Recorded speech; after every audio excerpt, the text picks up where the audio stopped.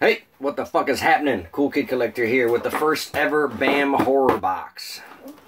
Super excited about it. I couldn't wait. I'm gonna burn right through this motherfucker.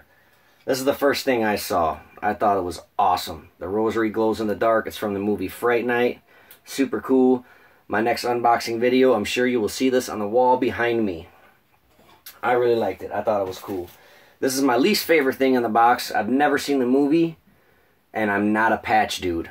But it's a really nice patch. It's high quality, and I mean, it looks cool. I just don't have any use for patches, and I've never seen the flick, but it's still a high quality item, and I'm sure tons of people are going to dig it. This was a cool pin. I'm sure most of you know about my jacket, all horror pins. This is definitely going to go on it. Night of the Living Dead.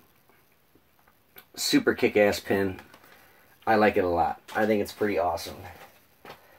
Totally forgot about the franchises in the box. I try to keep all that shit out of my brain so I'm extra surprised when it comes in. I got the one-up of this. This is so fucking radical. There's only 250 of these bad boys. Let me block that sun out. This is fucking cool. I love how his forehead says IT. I fucking love this thing. But it's the gray variant. So there's only 250 of these. And I got one of them. But man, I love this. This is definitely going to get framed, and it's going to go on my wall. Huge IT fan. I love both of them. I don't give a shit. This is so cool. I yelled when I saw it. My lady did too. We both love it. Kick-ass movie and an amazing photo. Kick-ass autograph. So fucking cool. James Duvall, man. He's the guy who played the bunny. Frank. But yeah, and like James Duvall never does autographs, from what I'm being told. If I heard correctly, like a Bambox employee or something knows him personally, and that's how they ended up getting the fucking son. That's how they ended up getting his autograph.